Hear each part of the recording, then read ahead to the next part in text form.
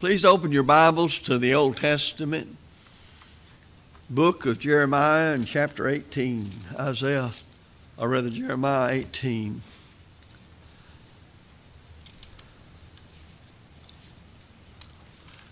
I want us to read verses 1 through 9. A little bit lengthy reading, but read it with me, please.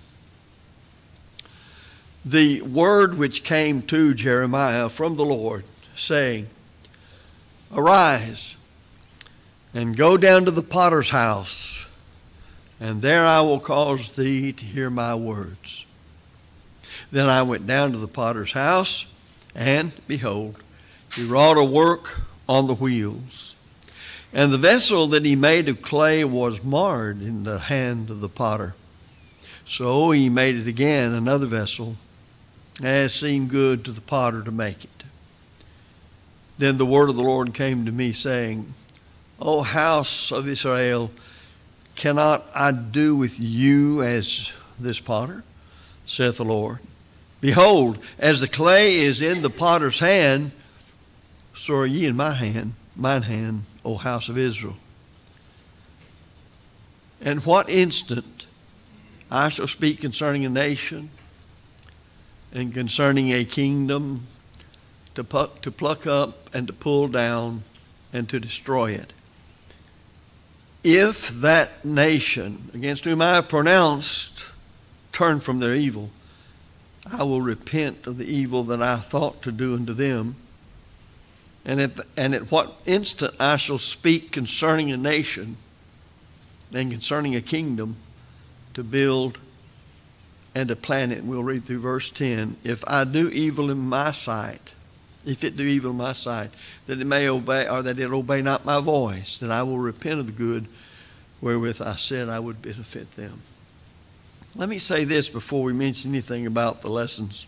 I have a good comment here about God repenting. Elsewhere it says he's repented. But repentance on your level and my level means that something's not been done right. And I'm admitting it, and I'm at fault here, and I'm changing. I've changed my will. That's not how it's applied to God. God does not change. Now, if we love him and from the heart obey him and serve him, that draws one response from God who does not change. If we rebel against him, disobey him, and live in sin, that draws another response. Now, since God's not a man, that he functions in time and space as we do, then you have it written, though, to people who are here, us, and we do change. We can know the truth, love it, and obey it, or we can know the truth and reject it, or we can remain ignorant of it. We change. So the repentance idea here is not fully repentance like a man. It's simply saying if you love the Lord and keep his commandments, he's going to bless you. If you don't, he's going to punish you. But to try to express that from a being that does not change to us who are changing all the time, it takes a limited language set and accommodating us in the way we come to understand things. I thought this would be a good time to make a little bit of a comment about repentance when it comes to the Bible saying God repented. There's a great lesson in this, more than one lesson in the passage. A first lesson is that God has a plan for every life. Maybe we think of God's plan more from the standpoint of the plan of salvation, and everybody must believe it, and we obey the same thing, having believed the same thing. But do you ever think about you personally? That God has a plan for you. We sometimes, I don't think about that nearly enough. Paul was separated, he said, from his mother's womb to be what he was. What is that telling us? Is that God in his providence, in view of the fact that he knows all that is the object of knowledge, he's omniscient, knew the caliber person Paul would be. Didn't go against Paul's will, his free will. You'll remember, too, that he said concerning Pharaoh of old that I've raised him up. Well, God, again, knowing all that's knowable, he's omniscient, being all-powerful and ever-present, then he can know the end from the beginning and all minute things in between, all about it, and he's in control. That doesn't mean he's going to force you against your will to go to heaven. You don't want to go to heaven, you don't have to. If you want to go to heaven, you can. Of course, all of it's on his terms. The point I would make here is that God has a plan. He had a plan not only for the children of Israel, but many individuals among the children of Israel. Now we are spiritual Israel. Does he have a plan for each one of his children? Now you think of human parents who really love their children and want to rear them in the nurture and admonition of the Lord and prepare them to be able to have a wholesome, good life on earth as much as one can. They like to have some kind of plan. Doesn't always guarantee the kid's going to do a certain thing. That's not the point. How can you rear children in the nurture and admonition of the Lord and all that that implies and not have some sort of plan about them? Raise up a child, bring up a child the way he should go when he's old and not depart from it. That's talking about parents having the wisdom to see which direction children go. It's not necessarily talking about being saved from sin. It's talking about, you got 2 or 3 kids, they don't, all of them aren't going to be concert pianists. One might be really leaning toward music. Another might lean toward carpentry. And thus the parents develop them accordingly. There has to be some sort of planning going on among parents that are doing all things decently in order. You know, that applies to a family as well as it does to the church and everything else that pertains to God. So we might do ourselves a question to say, I wonder what God has planned for me. Well, then how am I going to find out? Well, I do the best I can to know the truth, to live it and to preach it and to practice it every way I can, and the doors will open. It may be that there's a time in your life that'll be later in life when all that you did in life brought you to that point to where there's where you're most helpful. You don't ever know about such things as that. But you know this much. Seek ye first the kingdom of God and his righteousness, and all these things shall be added unto you. So there's a divine pattern, not only for the spiritual body of Christ, the church, but for each one of us. And I'm not speaking about some sort of predestined and foreordained Calvinistic heresy. I'm talking about simply that God operates decently in order, and he certainly has things in mind for his own children, members of the church. God intends that we conform to his will. And in doing that, then we become vessels that he desires. Now, the point here is God's the potter. And he forms our character. And he shapes thereby our destiny. How so? Because we as clay, we can be formed. Well, how's that? Receive with meekness the engrafted word, which is able to save your soul. Meekness means you're commandable. You will do what he says when you know what it is he wants you to do. And thus it is said of Abraham, I know Abraham, but I will command him, his children, and so on and so forth. God knows whether we have a disposition of heart that says, speak, Lord, thy servant heareth, command, and I will obey. Yeah, but what is he going to tell you to do? Well, whatever it is, it won't be for my hurt. It'll be for my good. It'll be character forming, literally. We use that sometimes sort of chuckling, but that's true. It'll be character forming. What do you think we're doing as we labor to bring every thought into subjection to Jesus Christ? As we set our affections on things above and not on things on the earth. Well, we're forming characters. Like whose character? God. Our whole time on this earth, among those who are wanting to go to heaven, is showing God that we don't like it here. We want to live where we can be in perfect peace and flawlessness with God.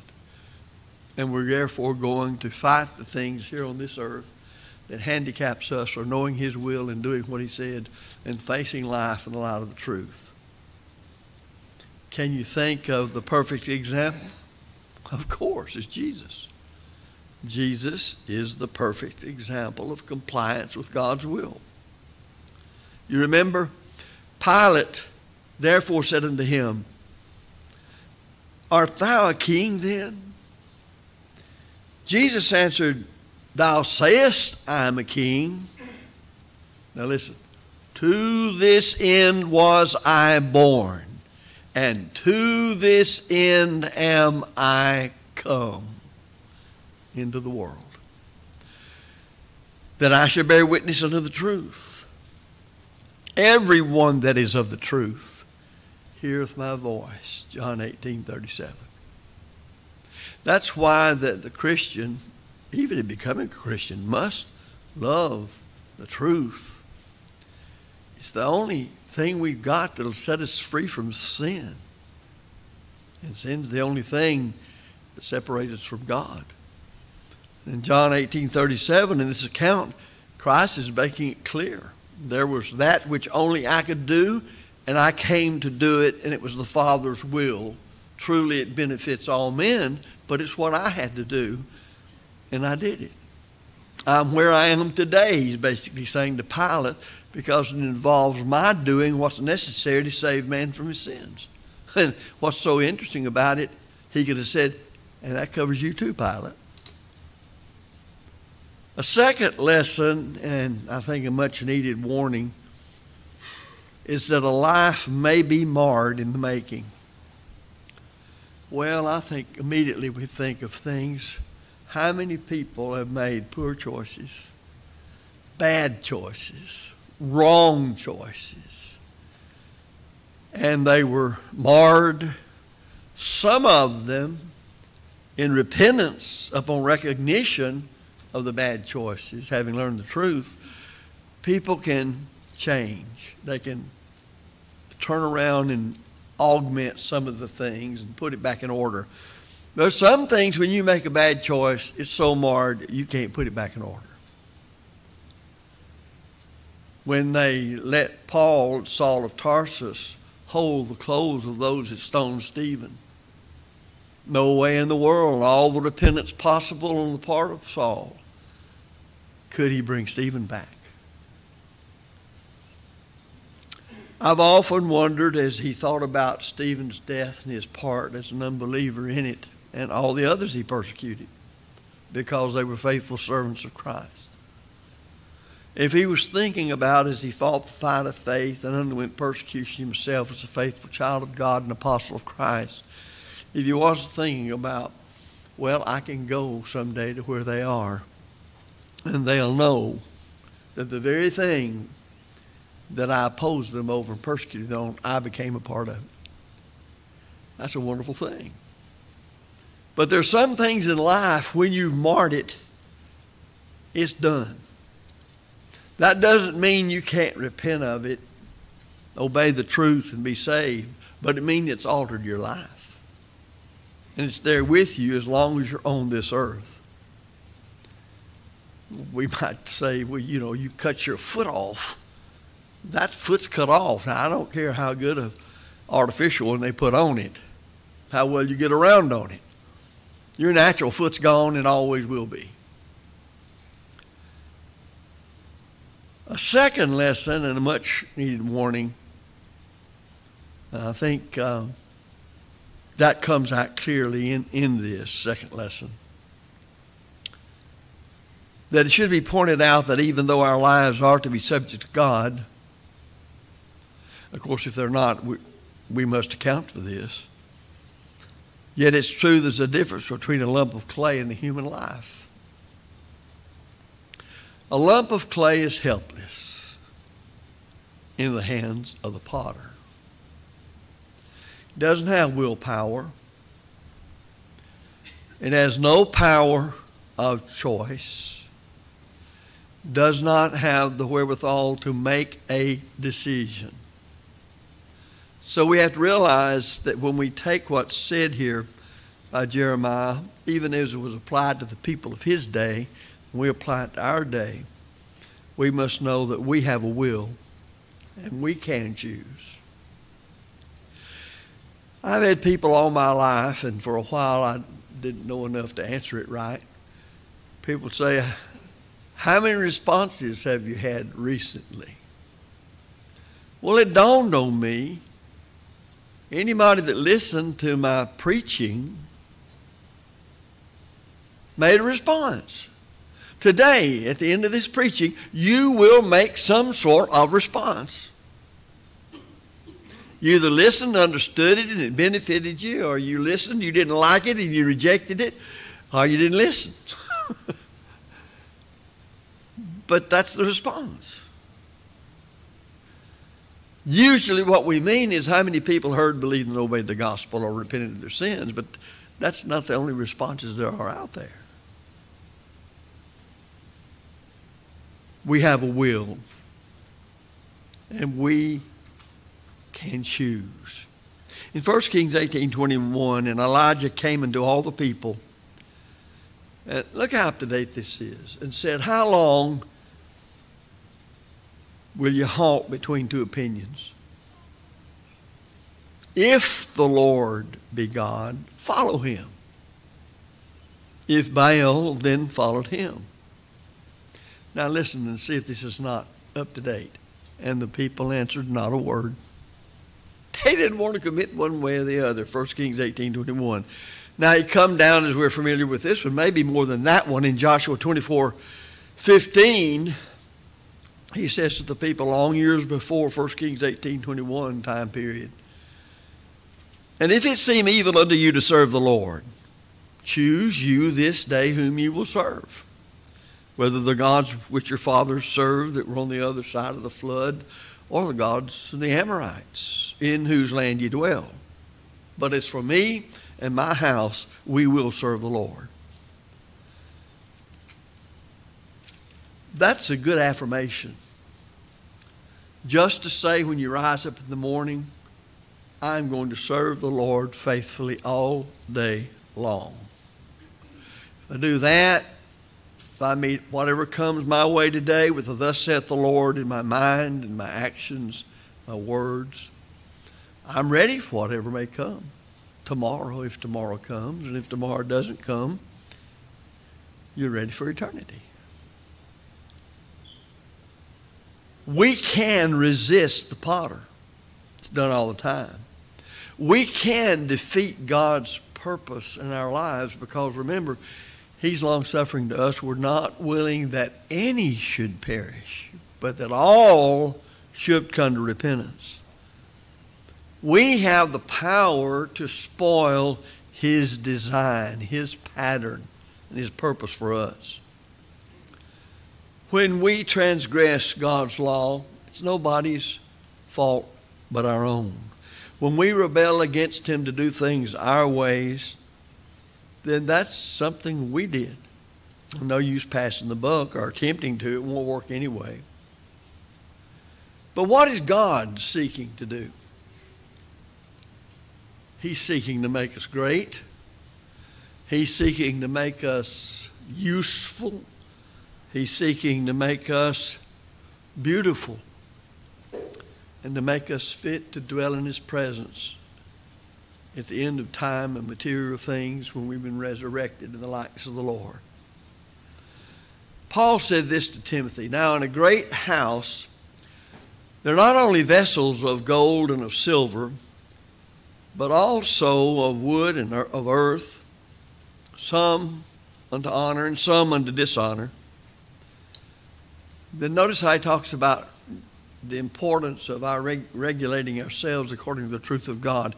If a man therefore purge himself from these, he shall be a vessel unto honor, sanctified, meet, which means suitable for the master's use, prepared unto every good work.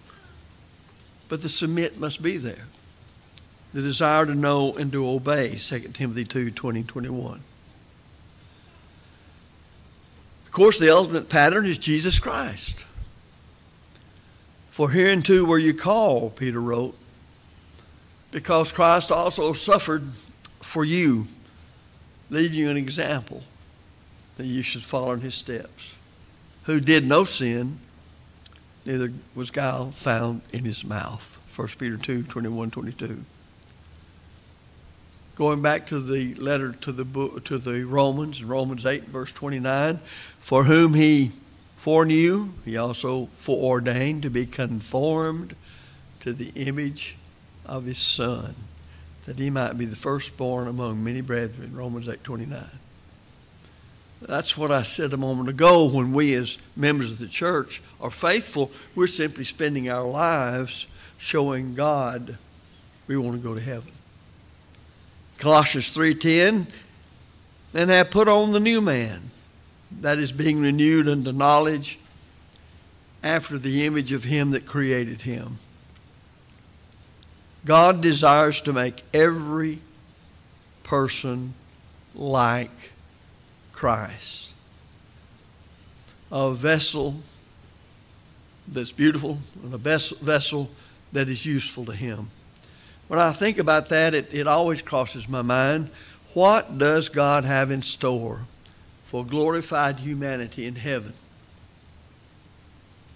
Doesn't that just sort of go over your mind? What is there about making us as he makes us through the gospel system and our willingness to comply with it that will set us ready to do what he has for us to do when we can walk in his very presence? What is it? It must be some tremendously great thing. There are no superlatives to describe it. And he's in the process right now, as we love him and obey him according to his Son's gospel, of making us over in the likeness of Christ. It's amazing. A third, and I think a very important lesson is this, not that the others aren't important. It is possible, and I've already touched on it in repentance, it is possible for a marred life to be made over again. You've heard me say this from time to time, and I'm sure you've thought it in your own mind concerning yourself. We're in the land of beginning again. We all stumble, and some falls we take are much harder than other falls. But we can, through the gospel and our love of it and obedience to it, rise up and start over again. How grateful we should be to God for his long suffering. Because he wants everybody to be saved. 2 Peter 3:9, as we quoted earlier. And he said the same thing to the young preacher Timothy in 1 Timothy chapter 2 and verse 4, when he said, who would have all men to be saved and come to the knowledge of the truth. Notice the connection. Being saved, come to the knowledge of the truth. Nobody's going to be saved apart from the proper knowledge of the truth. It's the truth that makes us free. So he doesn't cast us off. He doesn't cast us out simply because we stumble and bumble around, because we're in the grace of God and we're in the land of growing and developing. The faithful child of God is going to stumble. If you think you're going to reach a stage in service to God on this earth where you don't make mistakes, you're going to be in miserable shape altogether. But God, in his infinite wisdom through the gospel system, has preserved us, has allowed us to be in a state of favor in his sight, allows us to be able to grow and to develop. I think of Peter most often, and he boasted so much that he would stay with him and wouldn't leave him and all of this at the time of our Lord's betrayal. And yet he denied him 3 times. The Lord looked at him that last time. And I wouldn't want to see the Lord, but I wonder how often he's looked at all of us that way sometimes. And Peter went out and wept bitterly. Well, sometimes it takes that to get us back where we pray we want to be. You remember that, folks, when you're praying. Help me to be this, help me to be that. Well, sometimes it takes something that'll make you from the heart weep bitterly in order to get you where you belong. God's always desirous, willing to give us second, third, fourth, fifth, sixth opportunity. But you will see it in the faithful child of God. When he makes a mistake or she makes a mistake, they don't just sit down and quit. They back off and hit it again. You see that in every other part of life. Anybody that's successful. Now, the raw material is what we are. And he will make us over with our cooperation into the likeness of Christ. You know, Israel, like the pot that was created, was often marred in his hand. But notice, he continued to work with them. He implored her to repent, and he was ready to offer forgiveness. Listen to how it reads. Wash ye, make you clean, put away the evil of your doings from before mine eyes. Cease to do evil. Learn to do well. Seek judgment. Relieve the oppressed. Judge the fatherless. Plead for the widow. Come now and let us reason together, saith the Lord. Though your sins be as scarlet, they shall be as white as snow. Though they be red like crimson, they shall be as wool. If ye be willing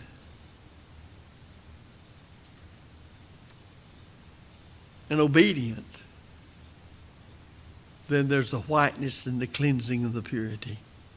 If you be willing and obedient to them, you'll eat the fat of the land, the good of the land.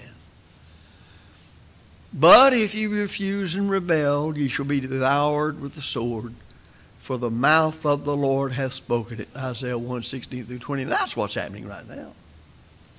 It's just having to do with spiritual Israel, giving us time to change. What is our conclusion? Well, has our lives been marred by sin? Well, there's people that say, well, I know they have been. But that's not the real question. Are you willing to do what God said you need to do to change those things? To be made over? To be what God wants you to be? Hebrews 8:12 is a good place to stop. For I will be merciful to their iniquities, and their sins I will remember no more. So as long as time goes on, whatever there is in your life that is amiss, you can change it. Sometimes it's going to be like Saul of Tarsus. Just repent of those things. You can't go back and actually change. But there are other things, when you repent, you turn from a certain practice or whatever, you can turn over, as we say, a new leaf and start down the track that the Bible sets you on. But remember this one thing: we're being made in the likeness of Christ as long as we're humble and obedient to his will. We can't see it maybe from day to day. It may be like buying clothes for children that are growing. You don't see them growing, but when you see what they wore last year and now what they've got to have this year, you realize a lot of growth is taking place. And that's the way it'll be with us spiritually. Our knowledge of the Bible, our practice of it, our being steadfast in things. So we ask ourselves, what kind of pot am I? What kind of clay vessel am I? Well, we do differ from an actual clay vessel. We have an eternal Father who's our potter, but we must be yielding to be made after his will. If you need to obey the gospel this afternoon, is the time to do it. That's the beginning place to be made anew, to be created anew, to be a new creature in Christ. As a child of God, any particular sin or sins, then if these words will motivate you to repent of them, whatever they are, private or public, confess them and pray God for forgiveness, then that's what we want it to be, what we intended it to be. So as I said earlier in the sermon, every one of you responded to the sermon. Everyone here. And God knows the response. If you're subject to the invitation of Christ, we invite you to come while we stand and sing.